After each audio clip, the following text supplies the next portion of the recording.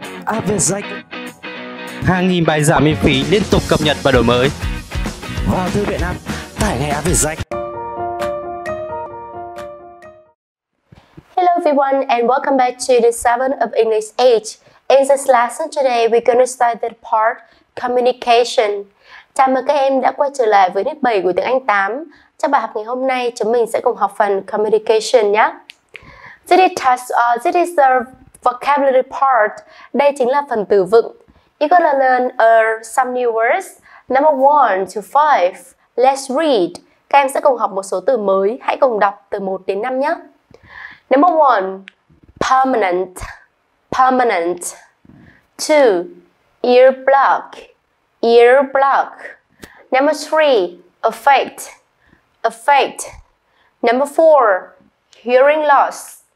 Hearing loss. Number 5. Blood pressure. Blood pressure. Now, let's study the meanings of the words via pictures or example.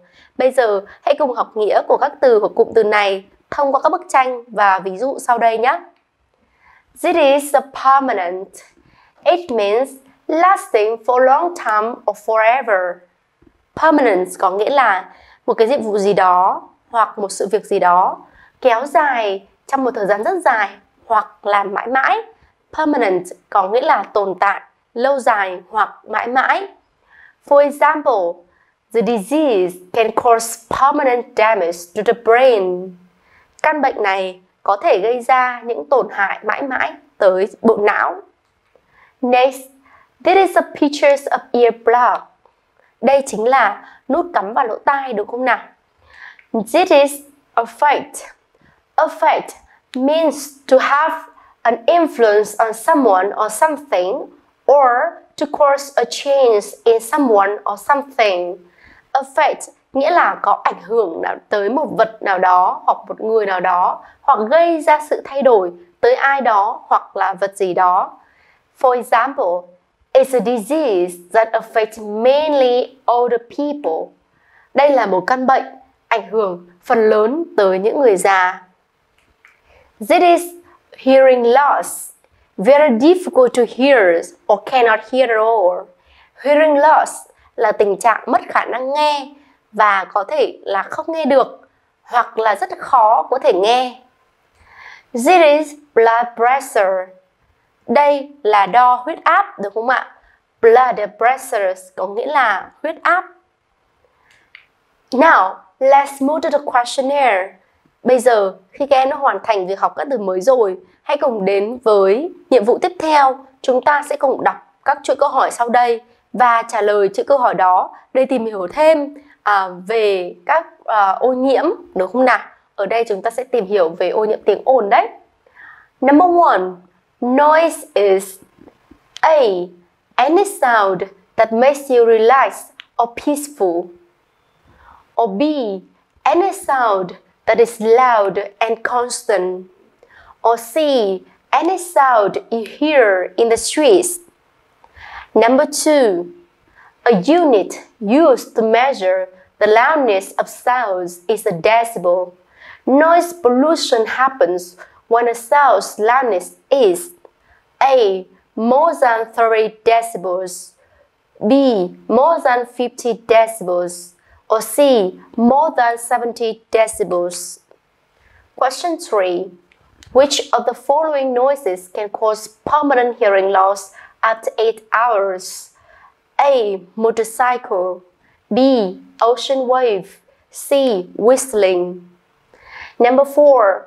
Which of the following noises can cause immediate and permanent hearing loss? A. Motorcycle. B. Concert. And C. Vacuum cleaner. Number 5. If you experience noise pollution for a long time, you can have A. Headaches. B. High blood pressure. C. Both A and B and hearing losses. Number 6. If you are listening to music and other people can hear the sounds from the headphones, what does this mean? A. The sounds are too loud. B. You like the music a lot. And C. Other people don't like the music. And now, question 7. What is a system showing that noise is affecting you? A.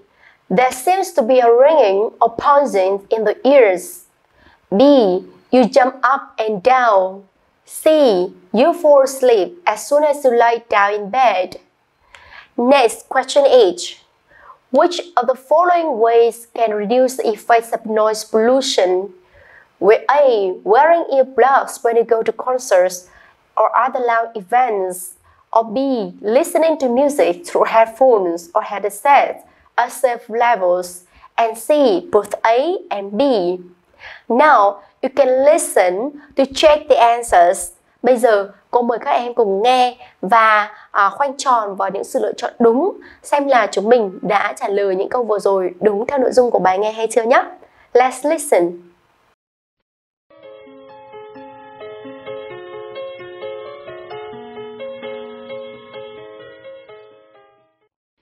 Noise is constant and loud sound. To measure the loudness or volume of sounds, people use a unit called a decibel. When a sound is louder than 70 decibels, it can cause noise pollution. Do you know that the noise from a vacuum cleaner or a motorcycle can result in permanent hearing loss after 8 hours? The sounds of a concert are even more serious.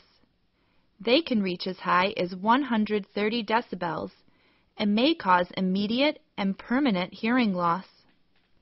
Noise pollution can also lead to headaches and high blood pressure. If you are listening to music through headphones and other people can hear it, it means the music is too loud and unsafe. If there seems to be a ringing or buzzing in your ears, it means the noise is affecting you and damaging your hearing. Wearing earplugs when you go to concerts or other loud events, and listening to music through headphones or headsets at safe levels can help you reduce the effects of noise pollution. Now, let's check the answers. Và khi mà chúng ta đã hoàn thành đọc các câu hỏi rồi, các em đã có thể nghiên cứu thêm về nội dung của các câu hỏi và đưa ra sự lựa chọn của mình. Bây giờ, hãy cùng kiểm tra đáp án với cô nhé. Noise is, tiếng ồn là gì đây? A.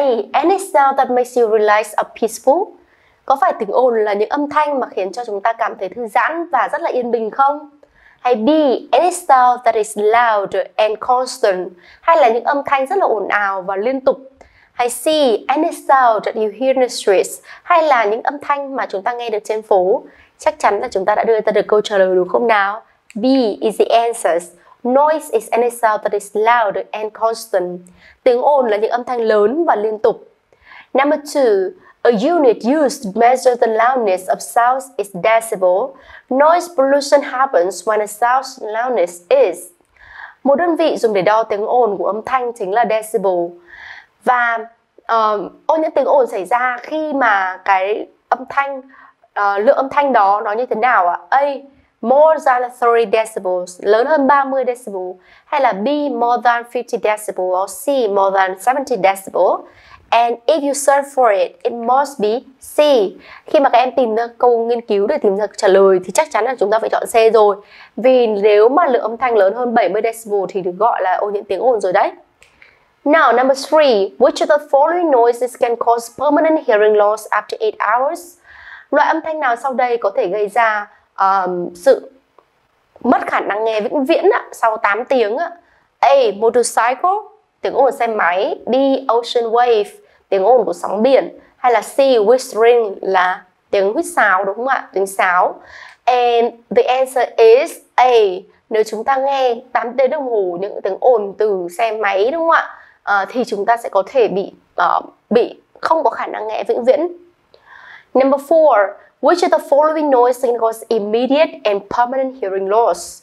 Ở đây là loại âm thanh nào có thể gây ra mất khả năng nghe ngay lập tức và vĩnh viễn ạ?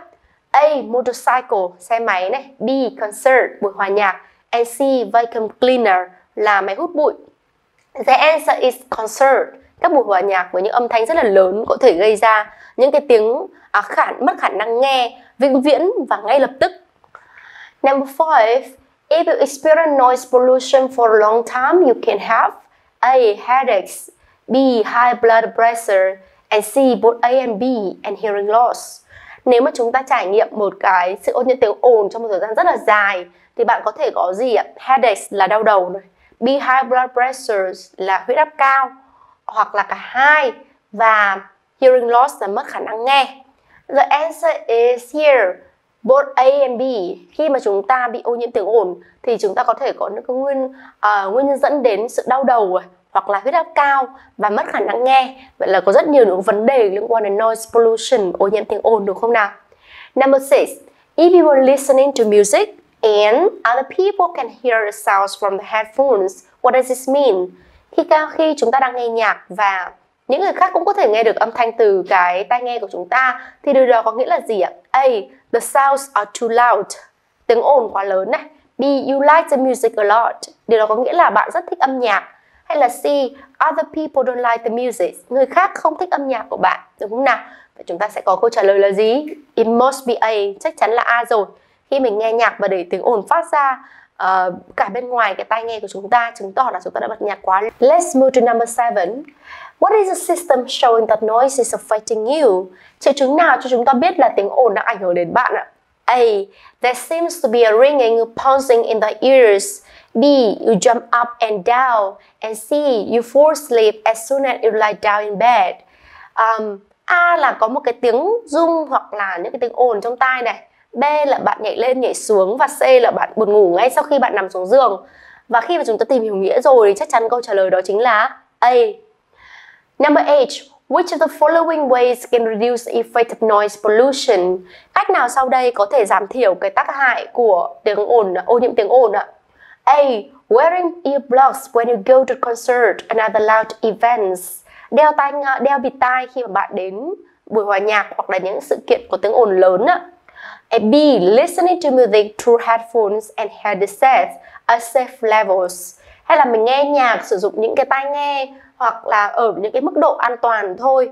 Và C là both A and B, và C đã bán cả A và B ạ. And when you think of the way we can reduce the effects of noise pollution for you and for everyone around you, it must be C. Và đáp án C là đáp án phù hợp nhất ạ. Mình vừa có thể bảo vệ được bảo vệ được bản thân mình và bảo vệ cho những người xung quanh khi mà chúng ta đeo tai nghe để nghe nhạc ở mức độ an toàn, hoặc là đeo bịt tai khi mà chúng ta đến những cái sự kiện âm thanh lớn. And that is C. Now, let's take a look at the listening script so you can understand more what have you listened. Và bây giờ chúng ta hãy cùng nhau xem lại nội dung của bài nghe để chúng ta có thể hiểu rõ hơn về noise pollution, ô nhiễm tiếng ồn. Noise is constant and loud sounds. To measure the loudness, a volume of sounds, people use a unit called the decibel. When a sound is louder than 70 decibel, it can cause noise pollution. Do you know that the noise from a vacuum cleaner or a motorcycle can result in permanent hearing loss after 8 hours? The sounds of a concert are even more serious. They can reach as high as 130 decibel and may cause immediate and permanent hearing loss. Noise pollution can also lead to headaches and high blood pressures. If you are listening to music through headphones and other people can hear it, it means the music is too loud and unsafe. If there seems to be a ringing or pulsing in the ears, it means the noise is affecting you and damaging your hearing. Wearing earplugs when you go to concerts or other loud events and listening to music through headphones or headsets at safe levels can help you reduce the effects of noise pollution. That is a listening script, and I hope that you understand more about noise and noise pollution. Và với cái nội dung phần nghe vừa rồi thì cô hy vọng rằng các em đã hiểu biết hơn về các âm thanh và tiếng ồn là gì và tác hại của ô nhiễm tiếng ồn, cũng như là cái cách thức bảo vệ bản thân và những người xung quanh khỏi tác hại của ô nhiễm tiếng ồn nhé. Now we're gonna move to task 2. In task 2, you're gonna tell me the way you can prevent noise pollution. Trong nhiệm vụ số 2 này, các em có thể đưa ra những cái giải pháp để ngăn chặn cái ô nhiễm tiếng ồn. And here you can see I give 3 ideas about how to prevent noise pollution. Ở đây thì cô có liệt kê 3 nội dung mà các em có thể tham khảo về những cách thức mà chúng ta có thể ngăn chặn cái ô nhiễm tiếng ồn. For example, we can plant more trees and they are good noise absorbers. Chúng ta có thể trồng thêm cây ạ, bởi vì cây chính là thứ mà có khả năng phân tán ô nhiễm tiếng ồn rất là lớn ạ. And we can notify to government agencies if someone is not following rules and regulation regarding noise levels. Và chúng ta có thể báo cáo với các cơ quan chính quyền ở địa phương, đúng không nào? Nếu như ai đó không tuân theo những cái điều luật hoặc là những quy định về mức độ tiếng ồn. And then we can turn off home and office appliances when they are not in use, such as TV, games or computer. Và chúng ta hoàn toàn có thể tắt bỏ những cái thiết bị ở gia đình hoặc ở văn phòng khi mà không được sử dụng đến, như là TV hay là game hay là máy tính, để có thể ngăn chặn những cái tiếng ồn có thể xảy ra, được không nào? And that's bring me to the end of the lesson today. I would like to say thank you and see you in the next video. Và phần vừa rồi cũng giúp cô kết thúc bài giảng tại đây. Hẹn gặp lại các em trong những video tiếp theo nhé. Khóa học VietJack, sự lựa chọn của hàng triệu phụ huynh và học sinh. Trải nghiệm ngay khóa học của VietJack.